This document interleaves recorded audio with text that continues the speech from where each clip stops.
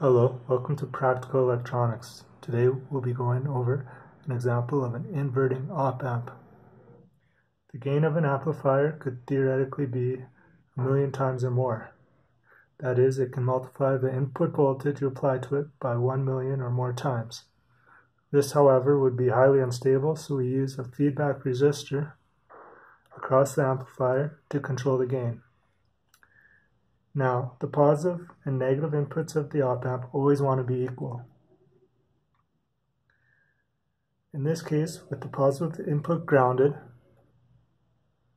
it is equal to 0 volts. So, if our V in is 1 volt, and both R in, RF, our feedback resistor, are equal, then V out will be equal to -1 volts to balance out the two voltages, leaving this at 0.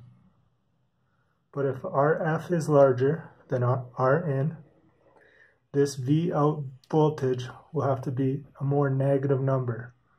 So if this RF is twice that of this RN, this V out would have to be -2 volts to compensate for this positive 1 volt, thereby leaving this junction at 0 volts. Here we have a circuit diagram using the TL081 op-amp from Texas Instruments. To supply power to the op-amp, we are using two 9-volt batteries. This op-amp requires a negative voltage coming into the negative power supply input and a positive voltage coming into the positive power supply input. To do this, you can configure two batteries as so. Positive one and the negative of another grounded, and then the negative of this battery to the negative power supply input, the positive of this battery to the positive power supply input. To get our voltage in signal, we're going to rig up a voltage divider coming off this positive power supply.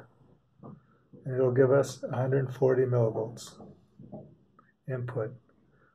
For our Rn, we're going to use 1 kilo ohm resistor, Rf, 3 kilo ohm resistor.